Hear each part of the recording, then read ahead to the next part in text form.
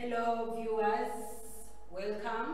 I'm by the names of Nanyonga Mary, a teacher at Nanyonga Secondary and Vocational School, and I'm going to take you through East Africa Code 241 history.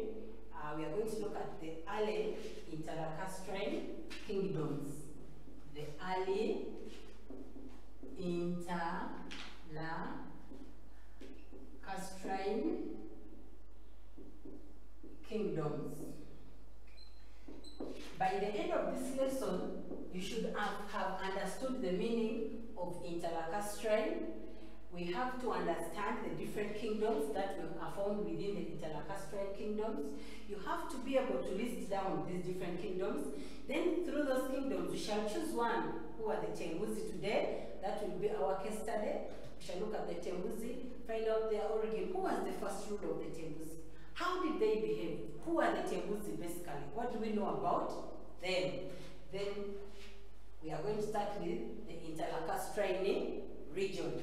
That the interlacustrine region, meaning of interlacustrine, it means the Great Lakes region of East Africa. And we basically use Uganda because it is where most of the Great Lakes of East Africa are tied together. We shall add Rwanda, Burundi, then we shall add our lake, Tanganyika. We shall have our Victoria, Gorge and Edward. We shall have that, Albert, Choga, Albert, Victoria Nile. Then we shall have the Alberti Nile. That this area here, we basically term it as the Great Lakes because we are having different lakes, 1, 2, 3, 4, 5, 6 lakes. This area is what we are calling the interlacustrine region of East Africa. And they're telling us that before the Bantu migration or before the migration of the early East African inhabitants, we had some people who were staying here. And that's why we are calling them the early interlacustrine kingdoms, because we have the interlacustrine kingdoms, but these ones are the early. Within the early, we have the Batembuzi, which was the first, and then we have the Batembuzi, which was the second. That the Batembuzi existed after the downfall of the Batembuzi. Later, within this area, because we've said the non-Bantu were not here, we had these two. When the Batembuzi had taken over, that's when we see migrations coming by 1000 AD. The Bantu started migrating to East Africa. And the types of the Bantu that migrated, we have the Baganda, we have the Banyoro, we have the Bagishu, we have people from Karagwe, etc. That after these people migrated, being the choice that we now having a kingdom here, these kingdoms here led to the decline of the Chwezi, forming Bunyoro Kitara, hence leading to the decline of Bunyoro Kitara or the Chwezi and formation of powerful kingdoms. You're seeing a map there that here we have our Bunyoro being formed. Here we have our Buganda, we have Busoga, we have Toro, we have Ankole, we have Karagwe, we have Bukoma, we have Budu, etc. When you look at that map there, it shows you Kigezi, Ntusi, Bigo, Mwene, Bugoma, Chibengo, all these kingdoms, Rwanda, Burundi, were formed in the Great Lakes within these lakes here. That's why we are terming it as the interlacustrine kingdom. So our case study, as we're beginning, I said our case study is going to be the Batembuzi. Who are the Batembuzi? Have you ever heard of the Batembuzi? Have you ever heard of people who disappear when they are annoyed? I wish God had created me like that. That the Batembuzi were the first and the earliest inhabitants of East Africa. The Batembuzi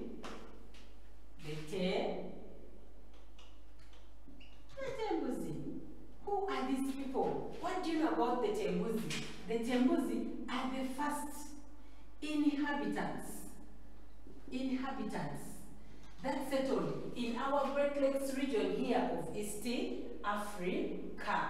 Who can give us the origin? Historians up to today still debate that their origin is not clear. However, it is based on myths.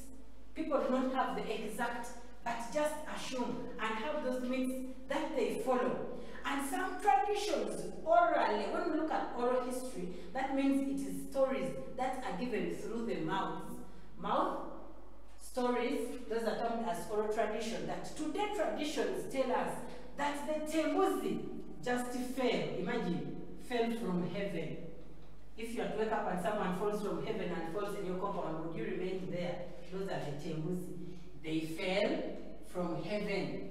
This means that they were now termed as the demigods, because whatever comes from God is God. That we don't give them a capital G because we are not sure if it is God sending them. So they are telling us that since they fell from heaven, they termed them as demigods. Why? They believed that these were next to God and they performed the miraculous. They had miraculous powers whereby they formed miracles.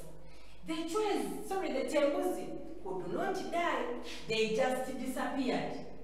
Whether annoyed or tired of ruling, for them they could not die.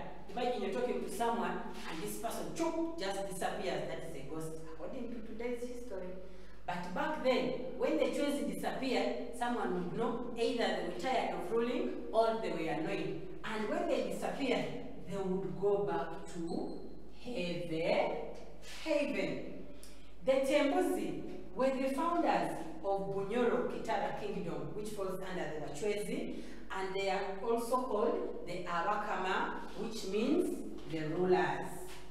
This is a simple introduction of who the Batembuzi were. And now we are going to look at who the Batembuzi were, or who was the ruler. How did they rule? Who were the different kings? How did the Batembuzi decline? What led to the ending of the Batembuzi Empire? The Batembuzi were led by Ruhanga, who they termed as,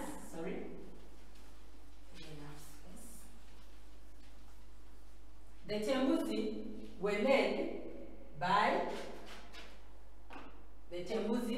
were led by Ruhanga.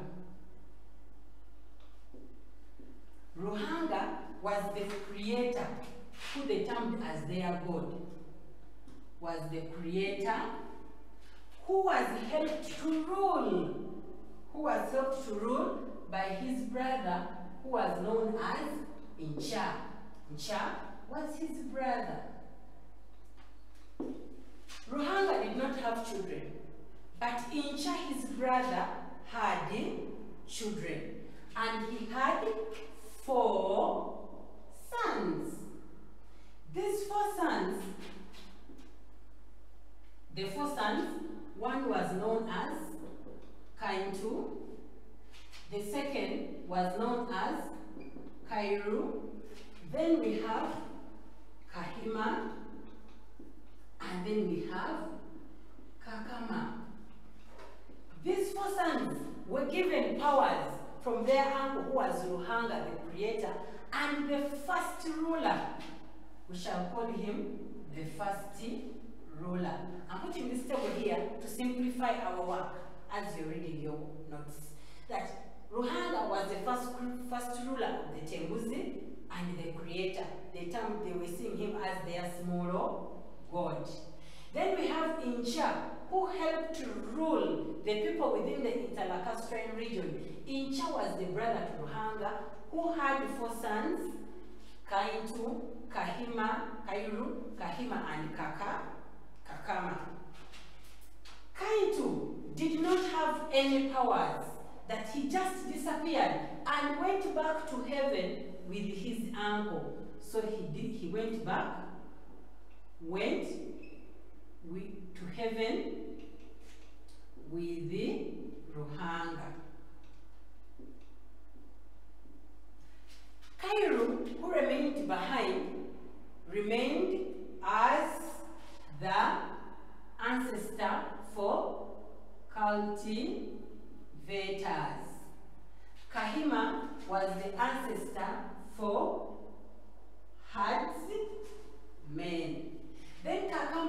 remained to rule on behalf of his father who was in charge.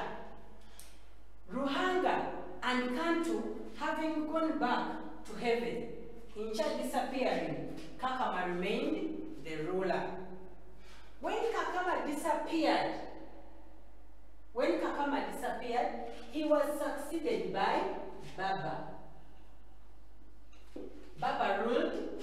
When Baba died, or what we termed as disappearing, because we said they were demigods and could just disappear. When Baba ruled and disappeared, he was succeeded by Mukonko. Mukonko, having ruled also for some time, he also later disappeared and was succeeded by Ingozaki. Ingozaki got tired of ruling, also disappeared. What happened? Isaza,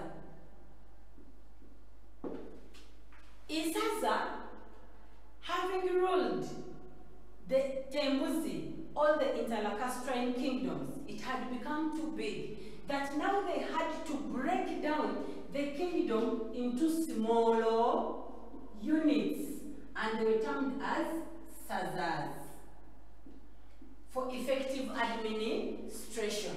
He was very good with rearing and cattle, and he loved his cattle so much that he had to inspire Nanyonga, who was the underground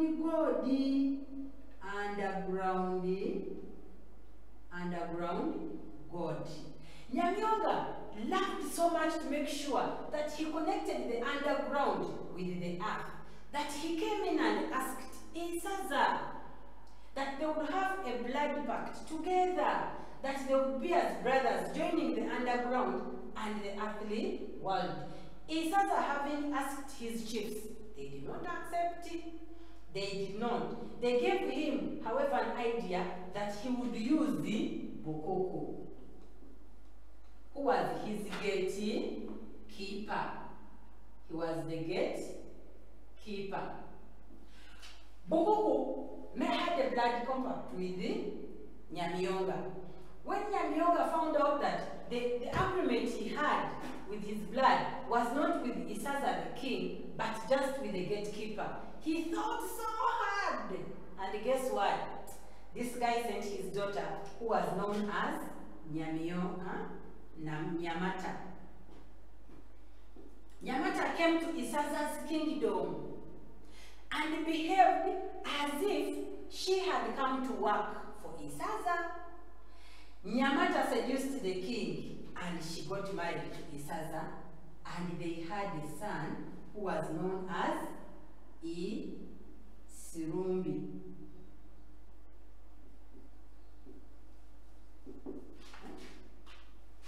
Who was known as Isimbwa,